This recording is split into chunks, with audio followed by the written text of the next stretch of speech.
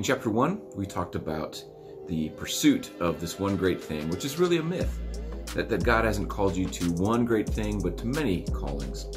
Last chapter, we talked about how it's easy to get trapped in the past, to think about the golden days, right, the glory days, or to think too much about the future, a time and place where we have no control over, but to truly be present.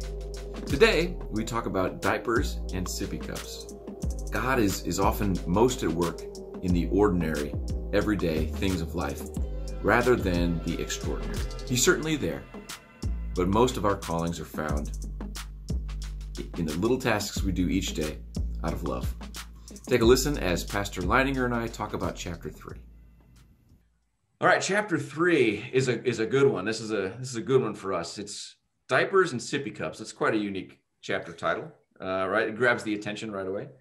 How long has it been for you since you've had to deal with diapers and sippy cups?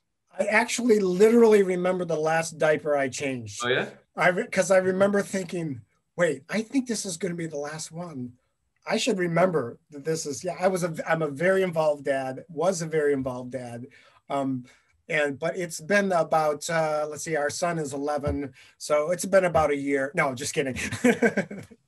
It's been 8 or 9, 10 years since I've changed a diaper, but man, I did my share. Yeah. Any fun stories that you can recall that involve diapers or sippy cups that you can share? The diaper is I perfected the hold down it both hands, and then with your leg hold down both legs, and then you got one free arm to change the diaper. So I perfected that. And I think I got like a 9 for freestyle on that. Yeah, as parents, especially with infants, you realize you don't need all your arms and your legs to do stuff. You need a pinky to open the door and to hold bags, and you're manhandling things. And we're quite ambidextrous. I've got plenty of stories with my own kids, but the funniest story involving a diaper was my youngest brother he was born when I was like in 7th or 8th grade. So I remember changing his diaper. And of course, I don't think the pee-pee-tee-pee had been invented yet.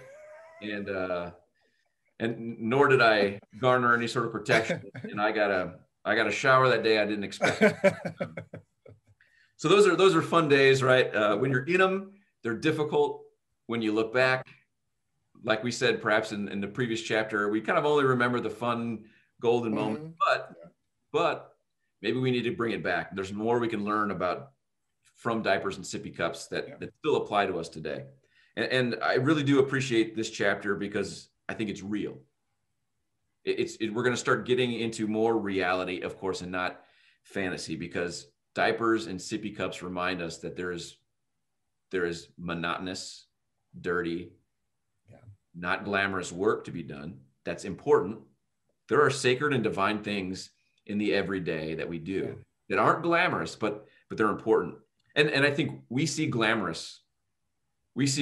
portrayed everywhere. Billboards, magazines, Hollywood. We see life portrayed in this glamorous way. And I think that plays into the myth of this one great thing, that there's something better out there for you that you're always working toward.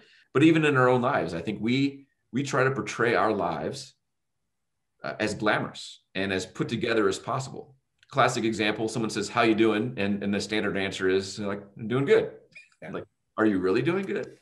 Probably not. There's probably a lot you could go into, but either we don't want people to know, or we've got better things to do. We don't want to take the time to talk. Yeah. Even more so now with our social media, we portray our lives as glamorous, put together, no problems. I'm going to give you the highlight reel. Why do you think we as people want to exchange the mundane reality of life for a fictitious, glamorous fantasy? Our callings, as I mentioned in this chapter, are found more often in the ordinary rather than the extraordinary. And this is a very, very much stems from Martin Luther, the German reformers, theology and wonderful teachings. We want to do great things, and that's a good thing. Of course, you want to do great things for God, but we have to reimagine, what does it mean to do a great thing? Changing that diaper um, feeding that child, babysitting those children, that is actually a great thing.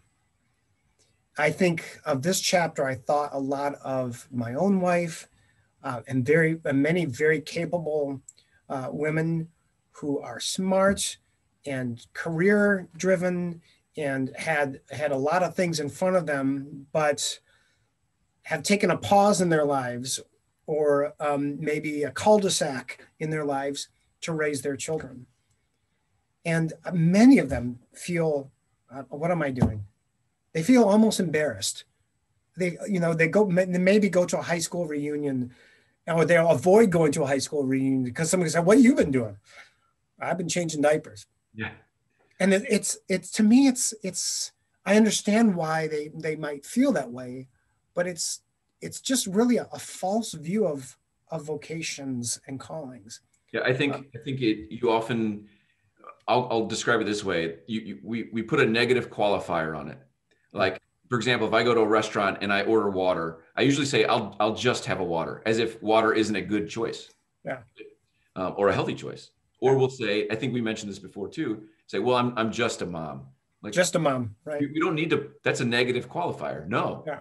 I'm a mother. I'm a father. Yeah. Like this is one of the callings that God has placed me in, and this is a glorious thing. Yeah. It's difficult. It's not glamorous. Yeah. But it is important, essential, and worth celebrating and receiving. And Martin Luther's time, parenthood and motherhood was very much considered less than. The highest thing you could do would be escape away from the ordinary, go into a monastic institution, spend all your time in prayer, removed from the world. So escaping from the world was how you got closer to God. Got it.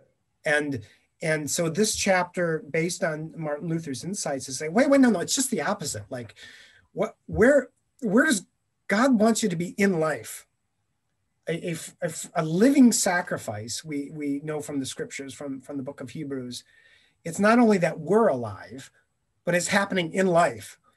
And so we've got to not retreat from the world, but we've got to engage or attack, in a sense, back into the world. And that happens in very ordinary, everyday things.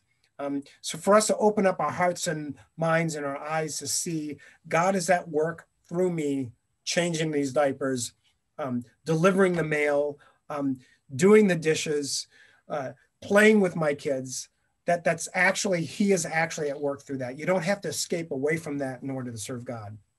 Yeah. And I think I've seen also, I mentioned, social media, but there is a trend, and I hope it actually grows. It could actually become, too much on the other extreme too, but where people now aren't afraid to show flaws, right?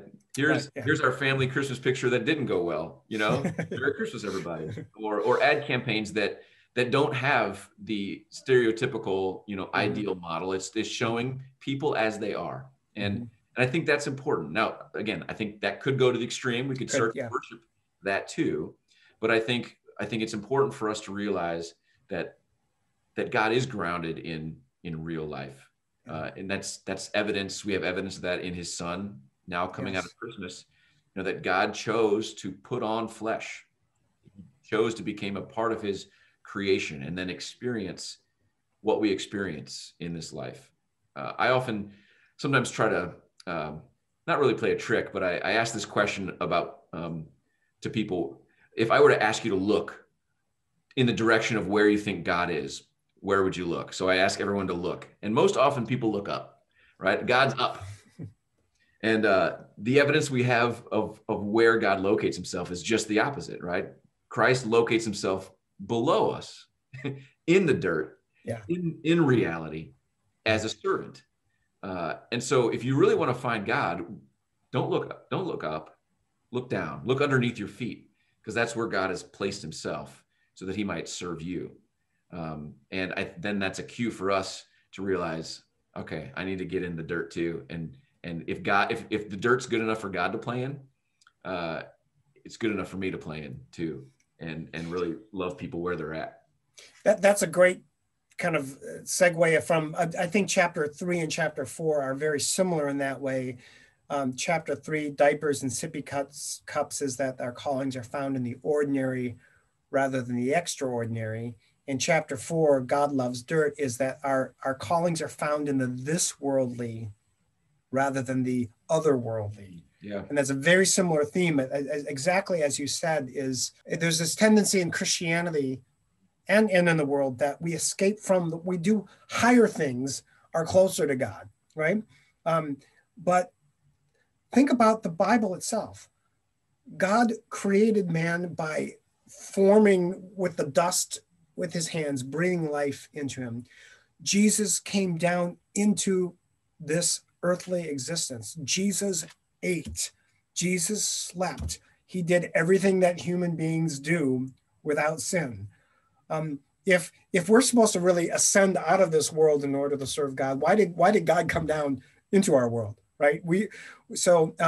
God loves dirt is the idea that the creation, though fallen, has now been redeemed precisely because God himself became a human being for us. And it's been a trap throughout the history of Christianity. In chapter 4 of the book, I talk about the different ways that this heretical actually understanding has come throughout Christianity. This idea that in order to serve God, in order to get closer to God, you leave this world. And it's just not true. I wanted to, as I was reading through chapter 3, Diapers and Sippy Cups reminded me of a book I recently purchased. And at first I thought this is going to be great. It's a book called Every Moment Holy. Have you ever heard of this book? I've not heard of that book. I wish that I had. I would have maybe included some of it in my book. Yeah, well, maybe when you come out with chapter or version 2, you could the revised standard version of Callings for Life. Yeah, it's fairly new, 2019, and it's written by Douglas McKelvey. I saw this, someone posted this and read something out of it. I'm like, oh, I'm going to get that and check it out. As I initially thumbed through it, I thought, oh, this is hokey, right? This is just silly. But then I started reading it. I really started to appreciate it and find value in what it was saying. So I wanted to, if you don't mind, because Diapers and Sippy Cups reminded me of this one that I read. There's in here, it's included, it's a liturgy for changing diapers. Now, one. So there's a second liturgy for changing diapers, but I'm going to read. Well, there's lots of diapers to change, Pastor, so you need several liturgies. I'm going to read this for you. And now I kind of struggle to actually read it without tearing up a little bit. So forgive me if that happens, but I think it's something that we all need to hear. I think it's beautifully written. So this is a liturgy for changing diapers 1. Under labor and vocation is the heading. Heavenly Father, in such menial moments as this, the changing of a diaper, I would remember this truth. My unseen labors are not lost, for it is these repeated acts of small sacrifice that, like bright, ragged patches, are slowly being sewn into a quilt of loving kindness that swaddles this child. I'm not just changing a diaper. By love and service, I am tending a budding heart that, rooted early in such grace-filled devotion, might one day be more readily inclined to bow to your compassionate conviction, knowing itself then as both a receptacle and a reservoir of heavenly grace. So this little act of diapering, though in form sometimes felt as base drudgery, might be better described as one of 10,000 acts by which I am actively creating a culture of compassionate service and selfless love to shape the life of this family and this beloved child. So take this unremarkable act of necessary service, O Christ, and in your economy, let it be multiplied into that great outer working of worship and faith, a true investment of the incremental advance of your kingdom across generations. Open my eyes that I might see this act for what it is, from the fixed vantage of eternity, O Lord, how the changing of a diaper might sit upstream of the changing of a heart, how the changing of a heart might sit upstream of the changing of the world. Amen. Wow. That is really beautiful. I'm holding them back. Oh man, that is really beautiful. It's really, and this book is filled with these. And I think that's the thing. Every moment holy. I think it plays right into this idea that that these mundane and seemingly menial, certainly not glamorous things, are things by which God is up to something. God is up to something bigger than we can see. It's not up to us to do the big thing. It's to allow God to do big things through the little things He's given us to do. Yeah. So a great little resource. Wonderful. It reminds me, Pastor, of in chapter 3 of this book, there's a kind of fictional episode about a mom who's feeling pretty discouraged because she's just changing diapers, and she gets a letter from God. In the end, we find out it's her husband that wrote it to her. Yeah. But that's the one where people, I hear a lot from moms that say that really touched me. It's just a reminder that this is sacred and important, and God is at work through you, even though the world doesn't judge it as very valuable, but yet God does. Yeah, I think again, that's the power of the incarnation, that God chose to enter into the exact same space we are and do and experience the things we experience, not to put us down or to necessarily show us how it's done, to do it right, but to redeem those things, right? And show the glory of God through them. So it's a wonderful thing. The mystery of the incarnation is I mean, amazing. It's amazing. Yeah. Oh my goodness.